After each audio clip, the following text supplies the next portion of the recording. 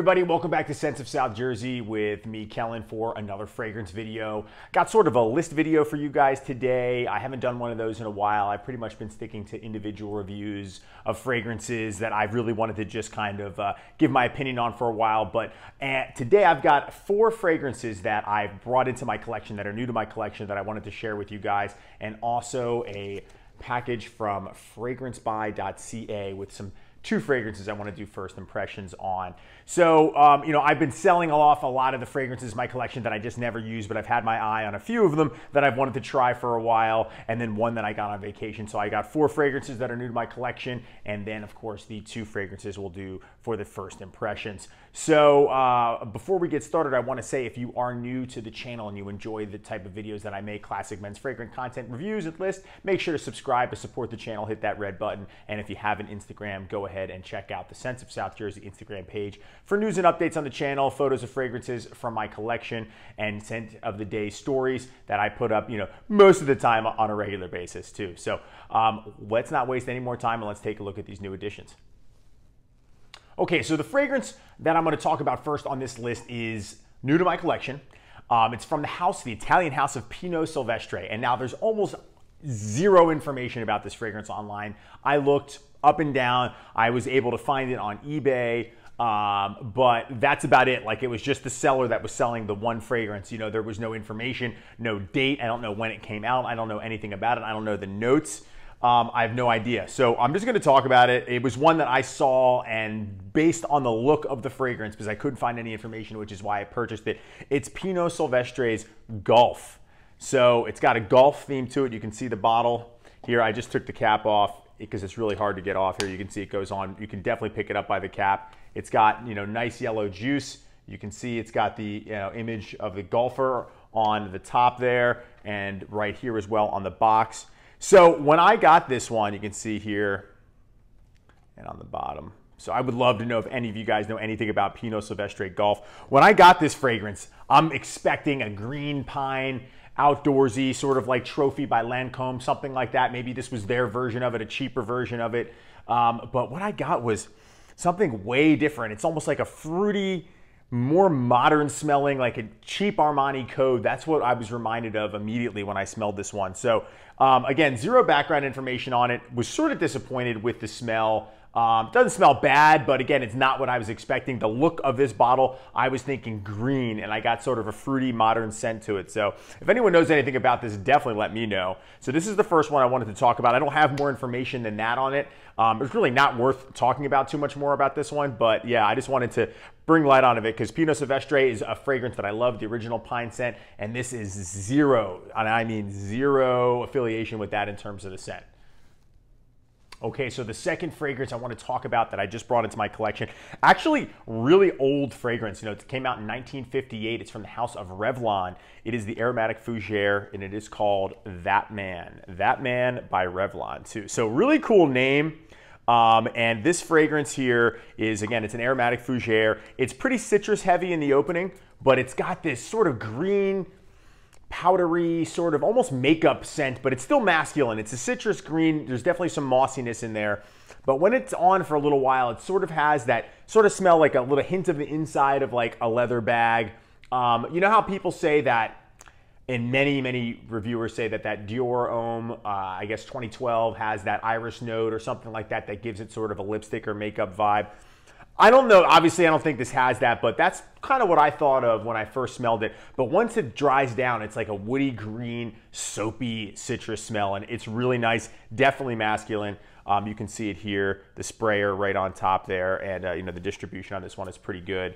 The box is pretty funny. It's definitely old school. They even have, I was able to track down an aftershave for like dirt cheap for That Man. This one is a splash bottle. Used it one time, shaved with it one time, put this up on the story. But I haven't really talked about it since, aside from just posting it on the Instagram too. So it's funny, the backstory with this one is that Elizabeth Arden, and this is what I found online, so how true it is, I don't know, but Elizabeth Arden hated Charles Revson, the owner of Revlon, and she always referred to him as That Man.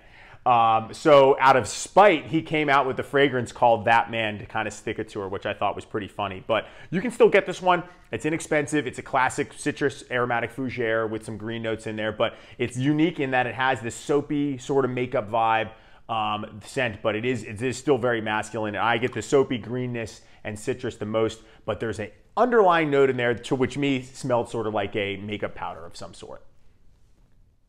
All right, the next fragrance I want to talk about is one that I got when I was on vacation. So again, if you follow the Instagram page, recently I was in Key West, was down there for I think 8 days, and it was a blast. And one store I went into, they have a lot of boutique shops, like shops where I was able to buy shirts like this. I got this one from Key West, really nice clothing. And you know, obviously vacation spots have knickknacks galore, all that type of stuff. But one place we went into after a brunch had some cologne. And they had some niche stuff. They had some DS and Durga. They had Diptyque. And then I saw, which I wasn't really as interested in, but I did, you know, take a look at them and smelled some of them, which was cool. It was just nice to do that. And then I went and I saw the section where they had some Santa Maria Novella Acqua di Colonia. So I got the Vetiver edition. You can see that here. Beautiful bottle. It actually comes as a splash, but they tie up in a nice gift bag and atomizer, which is nicer for this fragrance because it is expensive. I think this one was $160. I paid retail for it because I was there, I was on vacation, I was coming from a brunch, had a few drinks, didn't really care. Definitely wanted to have it. So I smelled the original one while I was in that store, and I was a little bit, it was nice. It smelled nice, just the original Santa Maria Novella Acqua di Colonia, but to me it smelled somewhat common. I already have Acqua di Parma. I've got stuff that smells like Acqua di Parma Colonia, so I put that one down. But when I smell this Vetiver one, and I'm going to spray some here on a tester strip, this one was, I was like, wow, I was really impressed by this one. And just look at the detail in the bottle, the embossed glass there, Vetiver there, etched in the glass. This stuff smells amazing. It's got that fougere, sheeper vibe. It's green, it's got an earthy note to it, but it's also fresh and clean. Very, very upscale, high end. Like, I wouldn't wear this one on a regular basis. I would probably just, you know, save it for more so special occasions. Definitely like a nice summer scent. Probably could be worn all year, but I was wearing it down there because I was having a blast. Every night we go out, I, you know, put a different, but a shirt like this, you know, just a nice either white or, you know, sort of brighter color shirt with a different cuff. You spray this stuff on, it really goes hand in hand. Now the Vetiver, it isn't like a Vetiver where I would be turned off because it's too earthy. Say like, what's that one from Lalique, you know, I forget the one what they're called, but they're really difficult Vetivers. It's not like Guerlain's Vetiver. This is a special one, and it's sort of like a citrus infused Vetiver. I really like it. Very, very high end. I wouldn't use it as a splash. I like to keep it as a spray, and it's extremely long lasting on skin and even more so on clothing. That's the one thing I noticed about this one. It being a fresher scent, it doesn't just go away after a few hours. It lasted a long time, especially on fabric too. So that's Acqua di Colonia by Santa Maria Novella, and this is the Vetiver edition. All right, so the last fragrance I want to talk about on this list is one that I got just the other day. It is a fragrance that is hard to find in the United States. I don't think you can get it. I think it's only in Europe, and a subscriber and Instagram follower who lives overseas, not in the United States, actually told me about it, described it. I asked him what that was because he sent me a photo, and this was in the background, and I was like, wow, what is that? And it's a fragrance called Rouge by Scorpio. So, you know, he was telling me that it is a inexpensive sort of drugstore classic slash TJ Maxx, Marshall's type of rack store over there. I think it's TK Maxx, but it's from the House of Scorpio, and it's Rouge. I think this was their initial, very first one. They have a bunch of them. Pretty cool box. It's totally got that drugstore vibe. Totally has, you know, the glass, but with the really cheap plastic cap on. You can pick it up by the cap, and you know, you see the crimp showing, no neck, and it's got the atomizer. So let's you know, take a look at this one here.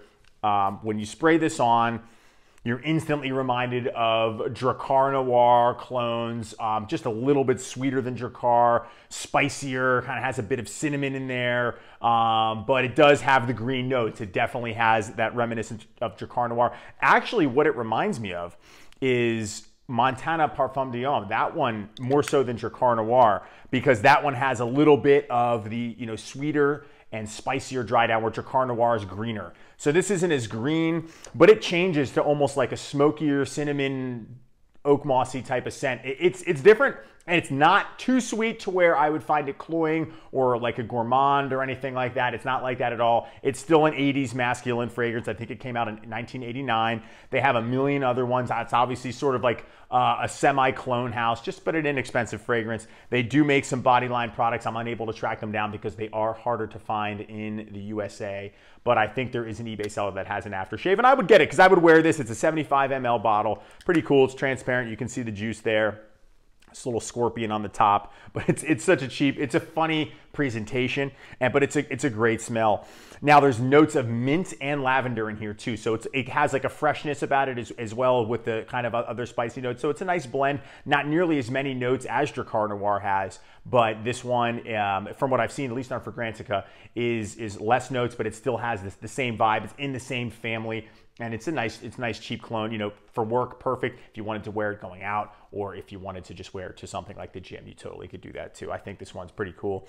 The name Scorpio reminds me of that like cheesy 80s band that you listened to in high school in the weight room when the coach put it on, like rock you like a hurricane, you know, here I am, rock me like a cheap clone of Drakkar.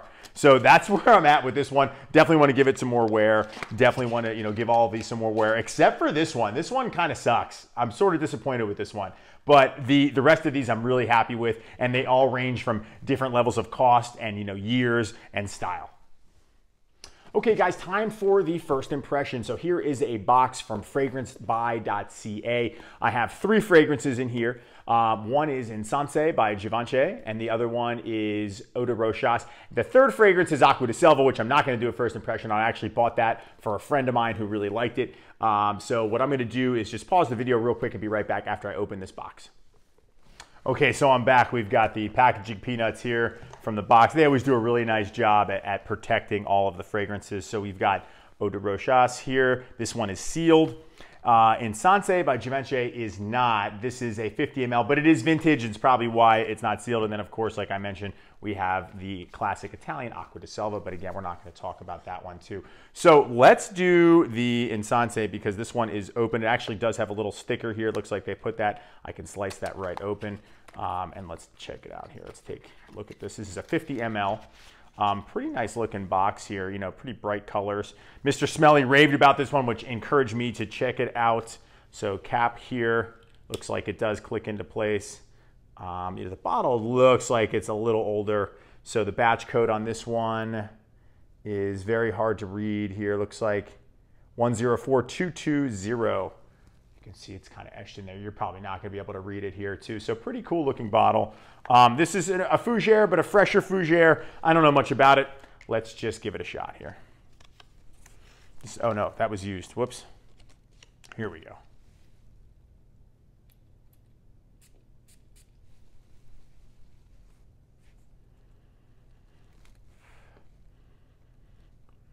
Sweet, definitely sort of sweet.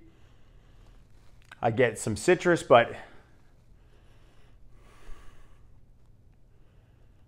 let's spray one more. And again, these are cards, not going to be the same. I really can't pick. This is a sweet citrus, is what I smell so far. Sort of like a candy vibe I get. So far, not blown away. I would have to spend more time with it. So sort of a sweet lemon candy, but thicker with like a lemon candy and some sort of a syrupy scent. I typically don't like that, but again, this is the first impression. Doesn't mean anything until you actually wear it on skin.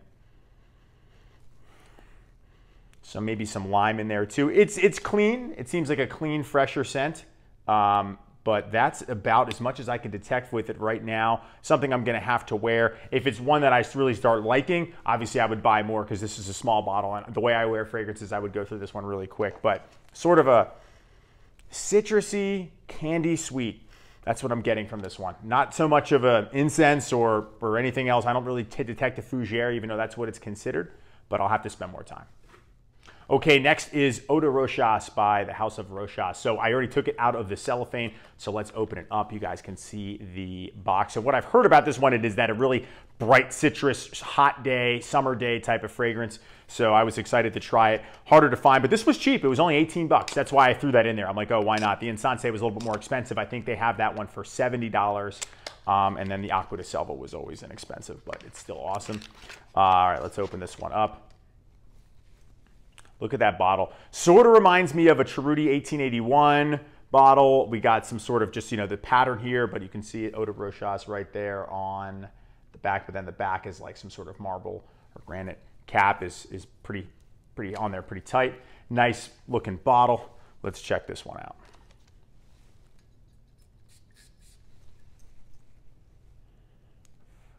Yep, that's what it is. This is almost like an eau sauvage, but almost more lemony. So perfect for a hot day. I don't think there's really much more to say about this right now on a first impression than that. Citrus, fresh, hot day. A little bit of what I maybe smell some like cucumber in there. I don't even know if that's a note. I didn't even look. But this is cool. I mean, I automatically like this. See, like this is something I could get my dad this. I know he would wear it. If you like Acqua di Parma Colonia, if you like, you know, like I mentioned, if you like citrus forward scents, if you like eau sauvage, definitely this is in that vein. But it's got this like sort of cucumber scent, which is a little bit brighter, a little bit cleaner. This is pretty cool. So far out of the two, I like this one more than this one. And this one was supposed to be the more rare or vintage one that's discontinued too. So I don't know, gonna have to spend more time with both of them, but this one's just easier to like. And I could see you spray a ton of this one on and you don't have to worry about it. Obviously, I can tell right away this would be a scent that you wear in the hot weather. Yeah, this is nice. I like this one. It's very clean. I definitely would buy more of this just based on my first impression. The other one, not so much yet. Again, gonna have to give it more time. I usually judge harsher on first impressions, but I've learned not to do that because I've had it where I've like thought I've liked something like Dolce & Gabbana by Man, but I think I was just really psyched up about how rare it was, and then you wear it and it's totally just like a complete piece of garbage. Where this one, you know, it's simple. It's simple. I already can tell that it's one that is easy wear, very clean wear. Might make it my scent of the day today because right now I'm wearing no fragrance. I've just wanted to do all these card sprays. All right, everyone. Well, that'll wrap it up for me. That's the 4 fragrances that are newer to my collection and my 2 first impressions. Again, Eau de Rochas and Insensé by Givenchy. So if you've made it this far, thank you so much for watching. Thank you so much for hanging out with me today. Please let me know in the comments section, have you heard of any of the 4 that I mentioned? Do you know anything about Gulf? Have you tried that, man? Are you a fan of the Santa Maria Novella's Acqua di Colonia line? Please let me know. And of course, are you a fan of Scorpio Rouge? Because I really like that one for being a cheap sort of Jacquard Noir family line style fragrance. It's not bad at all. Definitely an easy wear, dumb reach type of fragrance too. So, and as far as the first impressions, I would love to know more about Insensé and obviously just hear from you guys about anything. So thank you so much for watching, hanging out with me today. As I said, make sure to subscribe to the channel if you haven't done so already. Again, I really appreciate it. We're on our way to 10,000. It's a huge milestone for me. And if you have the Instagram, check out the Sense of South Jersey Instagram page for news and updates on the channel, blah, blah, blah, blah, blah. You know what I always say. And, you know, thank you so much for watching, and I will see you all in the next video. Take care.